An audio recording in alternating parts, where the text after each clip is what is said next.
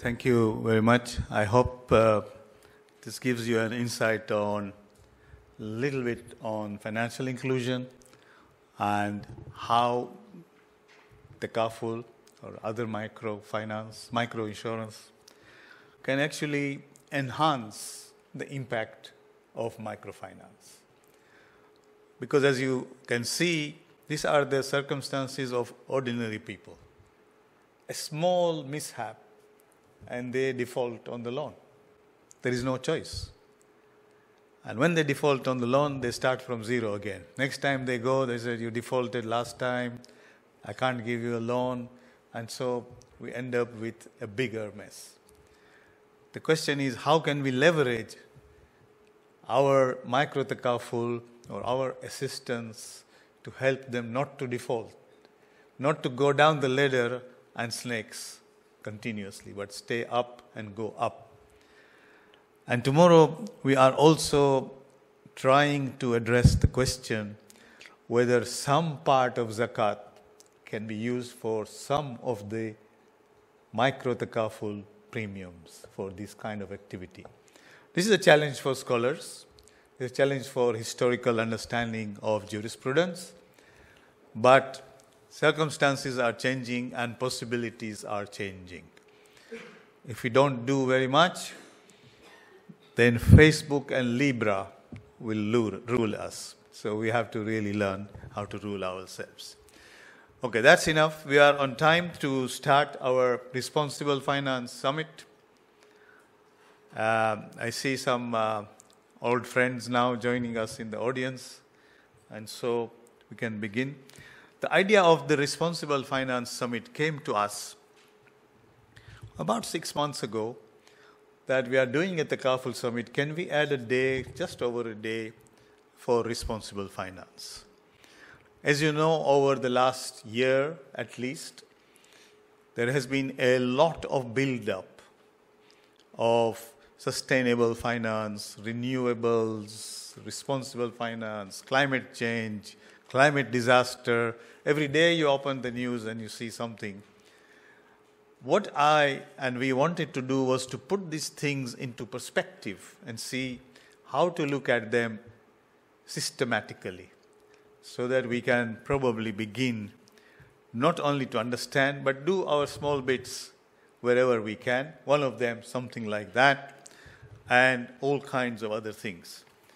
So it has fallen upon me to outline the evolution of the sustainability imperative. I can take you back to my undergraduate economics lessons. And the professors there obviously brought up in the free market culture, neoliberalism, says markets are the only thing which can work. Get rid of all these state interventions. If you remember late 60s, early 70s, there was still quite a number of states experimenting with socialism. Not because they understood socialism, I must say, but because they were colonized under capitalism. So it was a natural thing. We can't follow the colonizers. We have to do something else. So you had Islamic socialism in Pakistan, in Bangladesh, in India, the Nehruvian version, in parts of Africa, and Nkrumah, and so on, all over the place. Even in South America, you had all these experiments with socialism. And our professors were saying, these are all crazy guys. They leave the markets, and then they will never come back to any level of growth or economic development.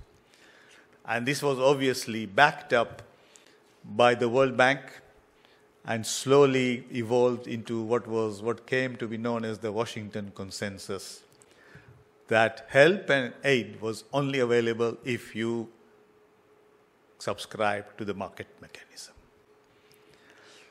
However, even before that time, let me take you to one day, I think in the late 1880s, on a hot summer day like today, Parliament was still sitting, and Parliament had to be suspended because the Thames was stinking like hell. MPs just couldn't tolerate the smell. They had to suspend Parliament and go home. The smell was coming from raw sewage being dumped upstream in the Thames, flowing, into the sea. So there was no control on dumping. First sewage, then chemicals, all kinds of effluents, and so on. If you look at it from an economics perspective, for a producer of sewage, for example, or collector of sewage, or for a producer of chemicals, it doesn't make economic sense to process them, make them harmless, and dispose them responsibly. It is a cost. So it's easier to dump it into the river nearby and go home. And that is what Economics 101 was saying. We then started towards the end of our undergraduate studies to think about what came to be known as externalities. Externalities are things which are not possible to be taken care of by one party, because externalities also bring a question of free riding. If I spend everything, you can free ride on my effort and benefit from it. So externalities, by definition, has to bring in regulation, and by extension, when you bring regulation, you have to bring the state. And therefore, the idea evolved that you cannot entirely do without the state. Since then, a lot of things have evolved, and we have now the biggest discussion, even in our economies here, what is the balance between state and market? I told you about effluents in the river, even last week or 2 weeks ago. Even today, our biggest water companies have been fined for dumping the same kind of stuff free of charge. So it's not really changed much. If you leave it to them, there is no incentive to deliver on those things. We have to begin to regulate this activity properly, but fairly regulate, so that the incidence and the cost is also distributed fairly. Because if you don't distribute the cost fairly, then obviously it will fall disproportionately on sectors which cannot object, but which have to bear it.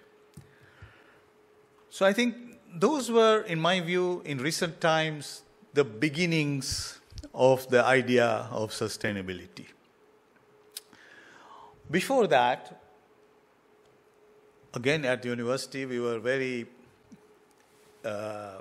keen, or taught keenly, about an economist called Malthus.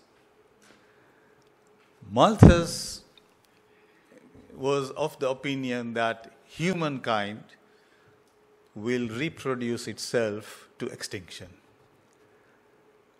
And he said, when you don't control your birth rates, you go on and on, you will die of hunger and famine, and then the whole cycle will start again. That's how it goes. Don't think about doing anything about it. Just get on with it. So you had all kinds of people who were bringing out all kinds of apocalyptic scenarios to say what to do. But I think after the Second World War and the need and the evolution of the welfare state, people began to understand that we are all in this together. If we don't take care of the most deprived sections, the whole of society will suffer. We have to put a safety net under everybody so that we can thrive as one. And this was the unique contribution of the post-Second World War settlement, that Europe pioneered this idea. And up to today, we are wedded to the welfare state in one way or another, obviously less in some countries, more in others. And still, when you talk about the welfare state, people go and mention the what we call the Scandinavian dispensation as a best practice example of the welfare state. However, things evolve, and in 1972, a very interesting report was published. This report is still available on the net, and it has been updated many times by the authors and their colleagues and successors, and it is called The Limits to Growth by Meadows and his wife Meadows and two other scholars. They said that, look, because you remember that time, 70s, now we are also looking at the development paradigm, that everybody must become like us, as wealthy, as prosperous, and so on. I said, fine, it's very good if everybody can do that. Can you imagine the implications of that? So we started to think on that time that if every Chinese family wanted a car, what would happen? The demand for steel, for petrol, and for so on. Can we afford it? Even simple things that if every Chinese family wanted to have cereals for breakfast, what would happen for the demand for milk? Let alone if they began to grow to our levels of consumption, or the US levels of consumption for that matter. And Meadows and Meadows blew the minds of people who could think that really this was not possible. We have to do something. Either we keep the poor as poor so that they don't consume more, or we have to think of something else. On top of that, we're at the beginnings of another challenge coming through. Those of you who know or who have read about the ozone layer. The ozone layer is a layer in the atmosphere which mitigates the level of UV rays from the sun's radiation. UV rays, excessive UV rays, it is now known, causes a larger incidence of carcinogenic melanoma, which is a kind of cancer. So if you deplete the ozone layer, then the incidence of cancer will increase. And I will show you some other things about it which are a little bit interesting as well. The problem with CFCs, which is the cause for depletion of the ozone layer, they were mostly emitted by refrigerants and these aerosols, which we always, use them for air fresheners and all kinds of things. All that emits CFCs, goes into the atmosphere. It is a self-sustaining chain reaction which eats into the ozone layer. And then you get an increase in UV radiation and so on. So under the United Nations, there was an effort to try to organize to see what to do about it.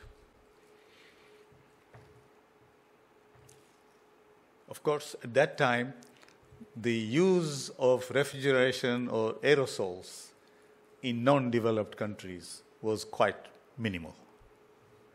So the emissions were mostly from developed countries, and the controls had to be from developed countries. As it happens that the worst impact of the ozone layer were on the people from Europe, from colder climates, who had migrated to hotter climates, like people from Europe migrating to Australia or New Zealand or Canada or wherever, and South America. The incidence of cancer on them was just unbelievable. The local people with darker skins were much more adapted to this radiation, so the incidence was lower. So now obviously there is a trade-off here, right? If I'm in the south, I say, it doesn't affect me, so why are you bothering me? But if I am in the south, having migrated from here, I'm uniquely exposed. This put us in a very interesting situation that people began to realize that we are living in an interconnected world. We are not living in isolated islands or countries where what we do within our borders impacts us, what we don't do doesn't impact anybody. We realize that if the Chinese start to emit CFCs, it will impact us, and vice versa, and so on. So it became now a question of whether the globe can cooperate on this basis. That is why today, and we will come to that, the sort of erosion of the importance of UN institutions to mediate these global accords is going to be very problematic, because there is no way to solve climate change or other things without this cooperation and limits on everything. So ultimately, after years of negotiations, we were able to negotiate the Kyoto Protocol in trying to limit the CFC emissions. One of the things which we couldn't do, we were arguing from the South that if technologies were developed which would allow the use of alternatives to CFCs, the royalties on these technologies should be waived for developing countries. Because otherwise, it will be the same problem. You are paying twice for that. Because as you realize, not many people realize immediately that as countries become slightly more developed and they begin to urbanize, there is a great need for the food chain from the farm to the city to be preserved intact. And refrigeration plays a critical role in this. It's not the home refrigerator, but to bring the food and keep it fresh until it is bought through in the market. And that is where most of the technology was needed in order to allow that. Some of you may have, and some of you may wish to go, if you go to some other countries now even, where the refrigeration is not adequate, you go to the markets and you see the state of fruits and vegetables, you'll see that it is not as impeccable as you might find in your supermarkets here. In your supermarkets here, you see the amount of refrigeration which is being used. But that has a cost on the back in terms of both carbon emissions, CFC emissions, and so on. So we had to discuss that, but it was very much work in progress. We couldn't get the multinationals or even the companies to take that on very much further, right? But the idea that we will have to have some kind of cooperation between the emitters of these things and the people who will suffer from it. And this goes on. And then academics now started to think about this.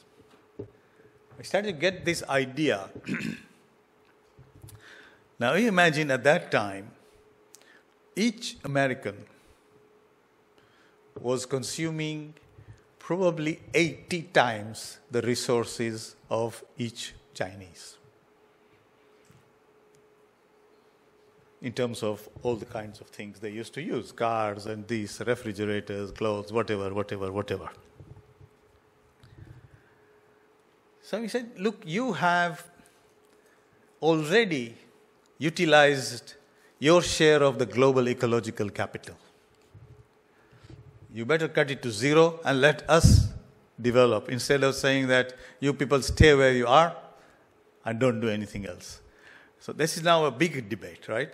You're saying to them, you have used your global ecological capital, let somebody else do something. There's also, of course, things like logging of forests and things coming in terms of destroying the remaining carbon sinks of the world. To give you another example, which is also quite interesting, we had, the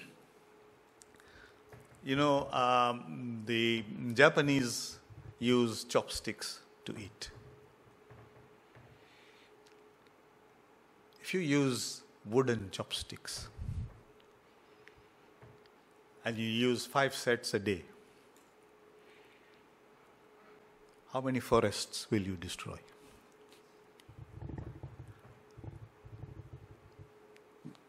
Think about it. I say, my God, they should just stop using chopsticks, for God's sake, eat with their hands or whatever. But that is not culture, yeah? So unfortunately, at that time, the Japanese begin to understand, but they move to plastic chopsticks, which is another problem as it comes on. So we solve one and we create another one. But you can see the kind of debate which was coming in people, that now we got to think through what is going to happen.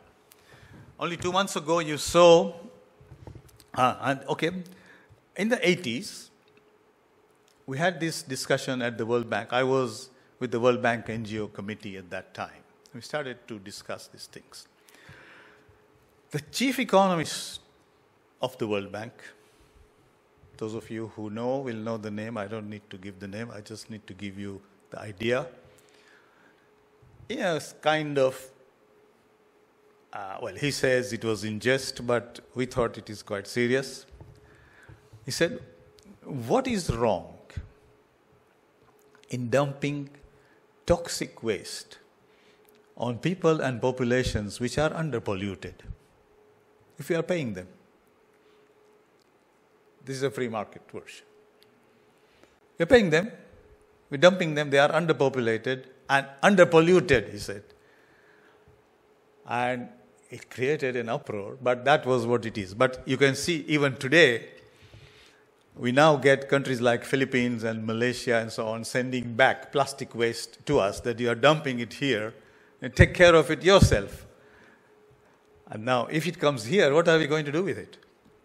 Because this is now not biodegradable. We have to store it. Or we have to, I don't know what we can do with it. Obviously, ultimately, it will lead us to change our habits of using one-time plastic use. But these debates were already in the making at that time. I'm trying to give you from different angles to show you how this paradigm is building up in different populations. One more example before I give you a few more thoughts. In the 80s, we had the evolution and then the establishment of GATT, which was the General Agreement on Trade and Tariffs, and then followed by the WTO, which is now the World Trade Organization, which regulates trades and tariffs between countries and people who are members of. This is a UN organization as well. The question was, tobacco companies were becoming increasingly aware that resistance to smoking and movements against smoking in developed markets were limiting the growth of their companies because the markets were not growing. Although tobacco is quite resistant, even today if you just go and buy a packet of cigarettes, it says, this product can kill you. You are happily buying, opening it and smoking. So it is quite a addictive product. But the question came that in developing countries, obviously in some countries, smoking was quite widespread. Like in Indonesia, for example, they have this Indonesian version of cigarettes, Kretek, yes, which was quite widespread. But in other countries, not so widespread, and specifically not widespread amongst women. men used to smoke. So if you go to Pakistan, Arif, you see that men smoke, women don't generally smoke, right? It's not acceptable socially in Pakistan or India. And if a tobacco company comes and say, what is the market for my product in this market? And they'd chosen Thailand as a test case. They said the low-hanging fruit for this market is women of childbearing age. They wanted to promote tobacco smoking amongst women of childbearing age. Now, with what we know about smoking, the worst cohort to smoke are women of childbearing age. And when we resisted as NGOs, they sued us in GATT. They said this is protectionism against our products. And they wanted to win that case, and then it created a furor. It's still going on. The freedom, because part of the GATT agreements was the investment treaties and intellectual property rights and all kinds of things, and under that, you could not stop this kind of activities.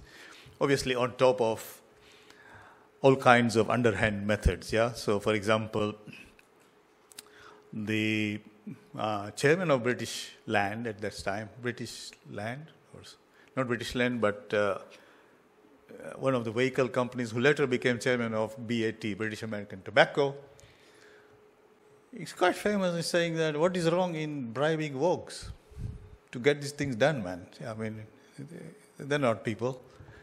So this discussion in the board of that company was taped by Tariq Ali and released.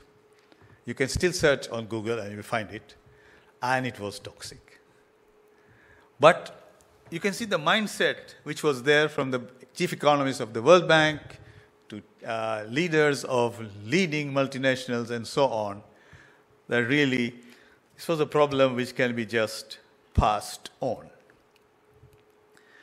However, as things begin to build up, we are finding that this will not do.